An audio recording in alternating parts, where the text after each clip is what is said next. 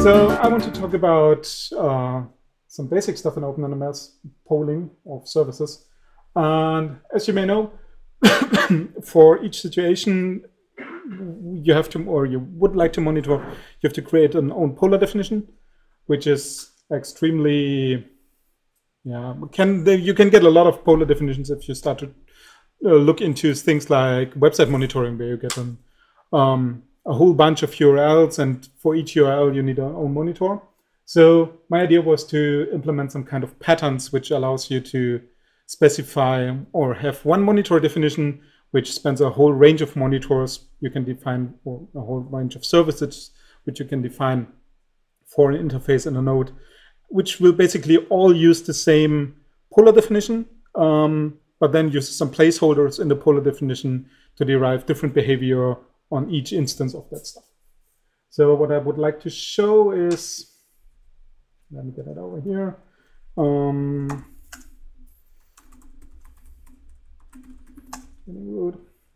So what I want to do is open a polar definition. It's a polar configuration XML. And then I want to add in a new,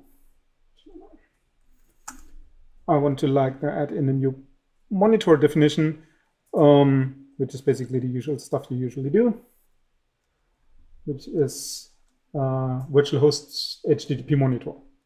And this monitor will get some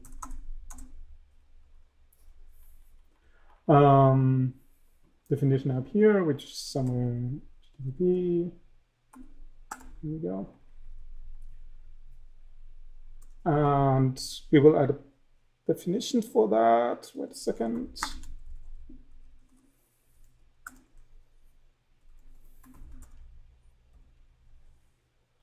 I will just copy over because it's a lot of stuff to type. So this is the definition I would like to use.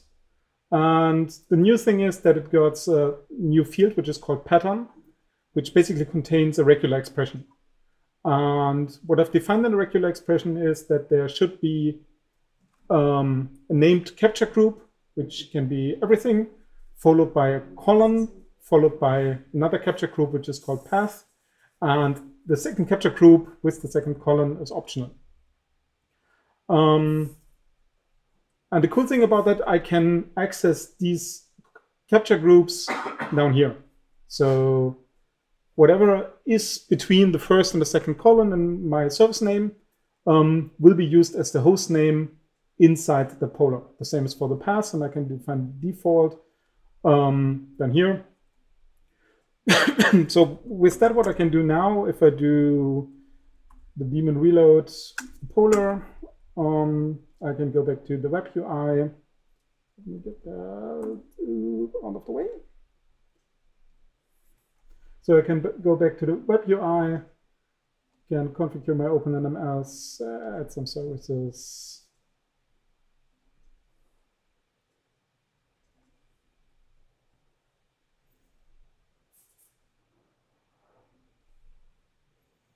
Now I can add services which are called something like this. No, I don't want to do it. http://sample.com. And I can add another one, which is http://proof.example.com. And because of that capture group, I can also add http://example.com/test. I have to add a colon there. Like this. You need the .com? Yeah, I do. It shouldn't really matter. It's all going to, it still goes to the IP address defined on the service. So whatever I query, it should be on the local system. And if I go save and return and synchronize,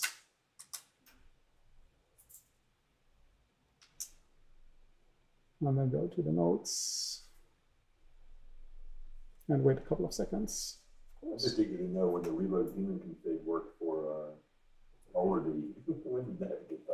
Yeah, there was another fix in there, which is also part of that, or which happened by accident, that you can now add new polar definitions to the polar config and the reloading works, which hasn't had before. 24? That's in the branch. No, it's in the branch. So as you can see, these all these polars are not monitored, so they're working.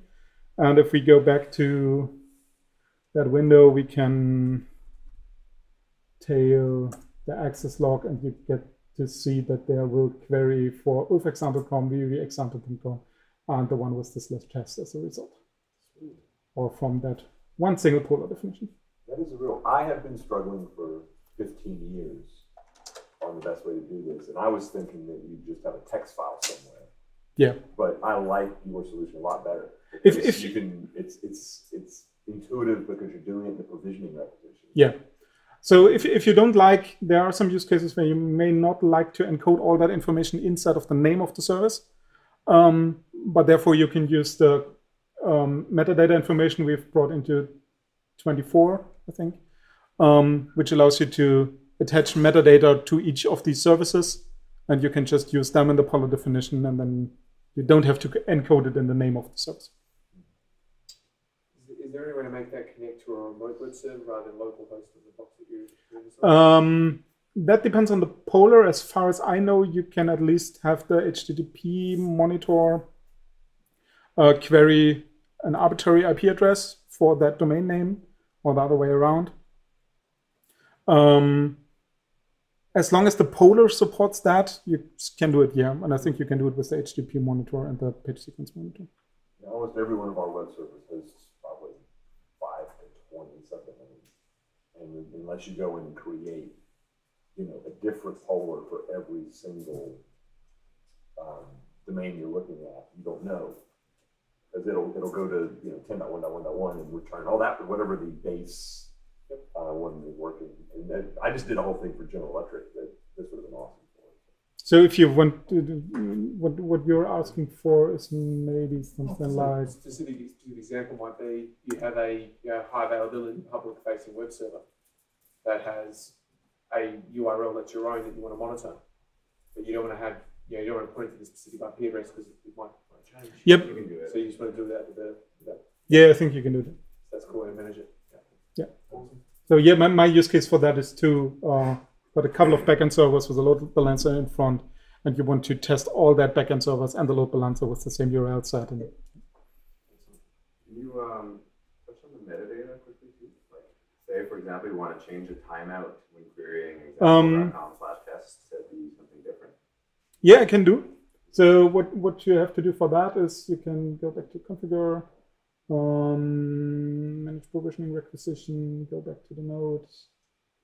That lag is kind of strange in that it's hard to navigate.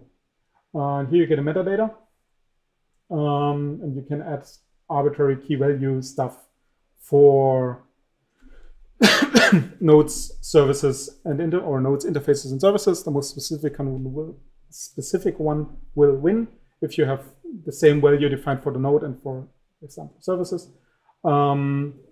So let's say we want to have a key which is just called timeout, and it's, I don't know, 30 seconds. And I want to do the same thing for a special service. Let's say Ulf is a slow guy, and we want to have the timeout on that and increase it to, I don't know, 20 seconds. Ulf was fast, so we just give him 20 seconds, not 30. Okay. And after I've done that, and just hit the synchronize button again.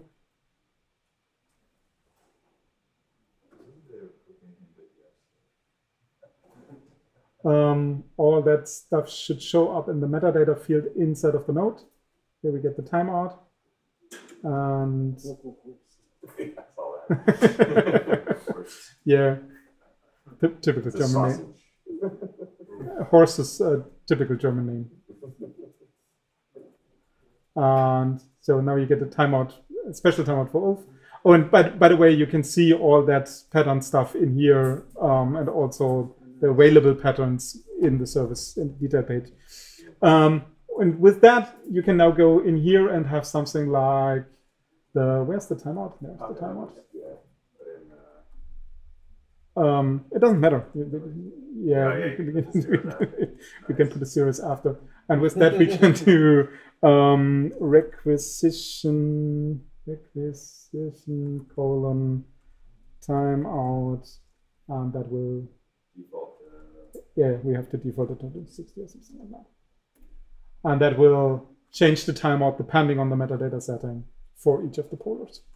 What is the requisition? So the idea of the metadata is that you have not only context key and value, but you get context key value. And the idea is for that to have different providers of these contexts, or having a separate namespace for each provider. Let's say we get an asset information in there somewhere. We get that polar patterns in there, which has a special context. And there's just one context which is called requisition, because it's available via requisition, and you can just add it as user-provided values. So the context got put in there without you knowing it, I guess. Anything you edit via that UI gets thrown into the requisition context. That's all you can control via that UI. Right. Can you put an asterisk there to say any context that that's not? No. You have to specify, but you can do fallbacks. So if you know there is another context providing that, you can, there we go, do something like pattern calling timeout. And if you want to add that to that pattern somewhere in here, it will be available in that way. So this timeout first, then that one, and then the default at the end. Another context available is the service context, which is used down here, which just reflects the real service name as seen in the UI, not the pattern. Because if we have multiple of the HTTP vhost pattern, the RD base names are conflicting. And now we get the full service name back into there. And so service is scope and the context? No, service is the context.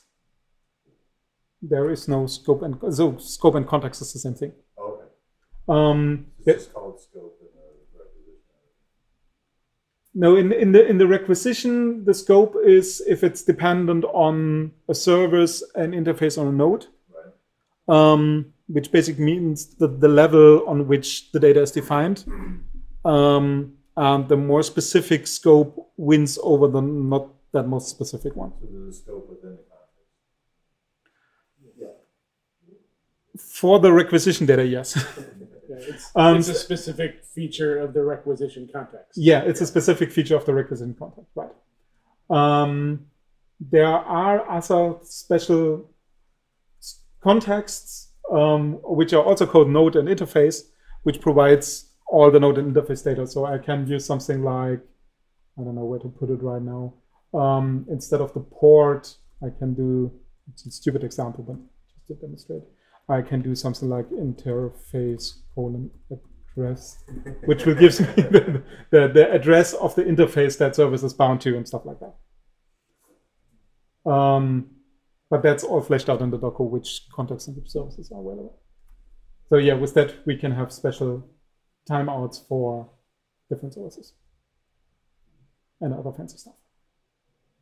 Nice Debian project. Yeah. Some more questions? When are you going to put the pull request? The pull request is already there. It has been there before DevJam. Because so I started to work on that on the last meeting in January. It wasn't finished, and I used DevJam basically to finish all that stuff up. So Doku is there, the pull request is fleshed out, the unit tests are green. Nice. And yeah. Stay tuned for Horizon 25. Should be then there, yeah. Very cool. That's it. Thank you for letting me share.